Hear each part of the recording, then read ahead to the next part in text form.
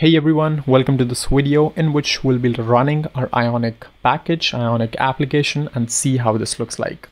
So to do that, you just have to go to the directory in which you installed Ionic in the last video and write Ionic serve. Now once you do that, you're going to see that your projects get started and you would be able to access it by default on localhost port 8100.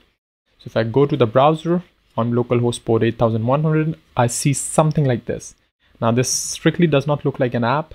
But of course, if you just, convert it to an iPhone 10 or iPhone, 6, 7, 8 preview, something like that, it suddenly starts behaving like an app. You see that this looks like an iPhone header.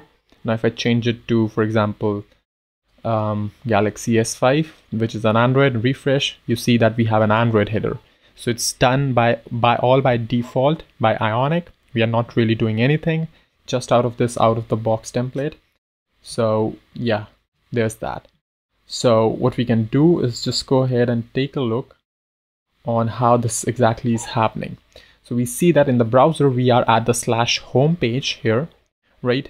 Which is this particular route, which renders this particular component. Now we're going to get into depth of that. Don't worry about that. But I'm just showing you how we can customize something. So I can say instead of blank, I can say hello world here, right? And if I say blank, I can just go ahead and hello world here as well, right?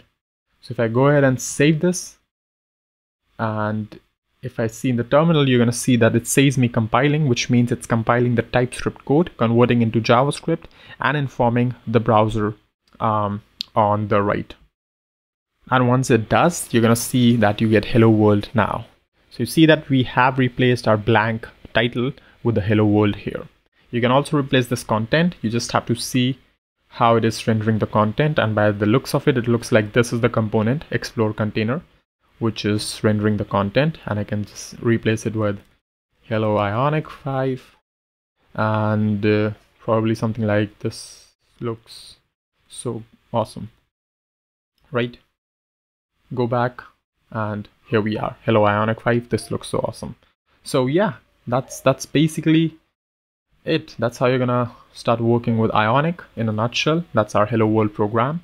So that's all for this video. I'll see you then in the next one.